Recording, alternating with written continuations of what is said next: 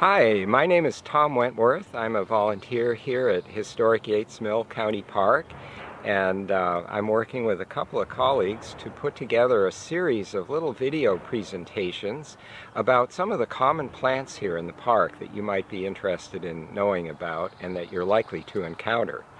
So today we're going to start with a favorite, the Cranefly Orchid.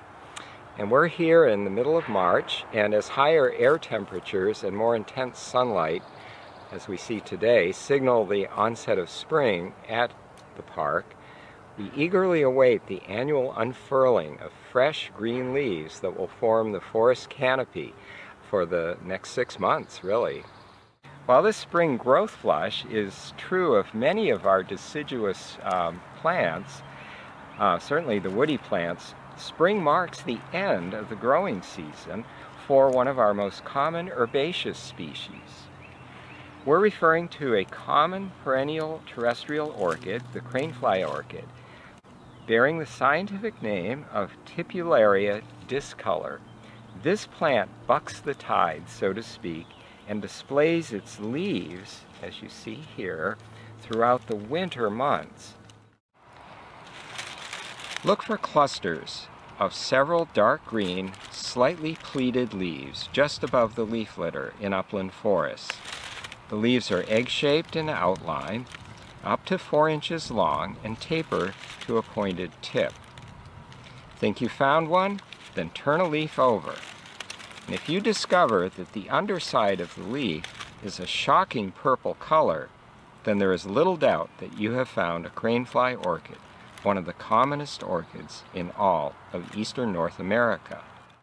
Now, for a small plant like this growing under the canopy of a forest, Cranefly orchids have really adopted a brilliant strategy to capture energy from sunlight.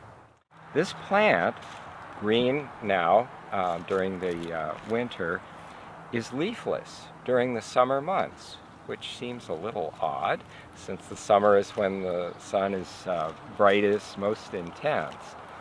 But during the summer, the canopy is leafed out, and there's a little sunlight here at the forest floor to power photosynthesis.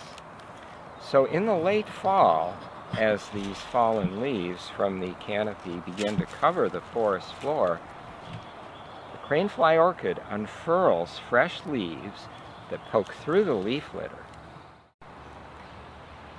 Now, with abundant sunlight, these little plants conduct photosynthesis throughout the winter and spring months, storing energy in below-ground corms, which are thickened stem bases, as seen in gladioli, for example.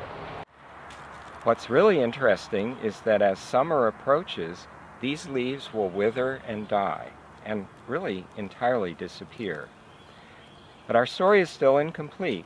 Like most flowering plants, these little orchids must bloom and attract pollinators in order to produce their seeds.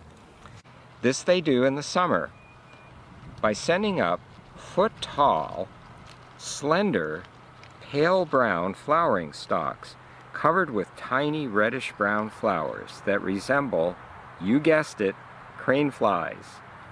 Flying insects pollinate the flowers, and the plants produce tiny pods filled with thousands of dust-like seeds to foster the next generation.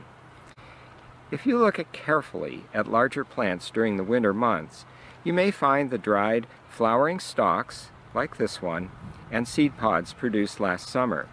Sometimes there will be colonies of smaller young plants surrounding a successful, well-grown adult. So, enjoy our beautiful Cranefly orchid and our many other lovely native plants that we find here at Historic Yates Mill County Park. Leave them safely in their natural habitat, please, and marvel at how these small beauties thrive under challenging conditions. Thank you.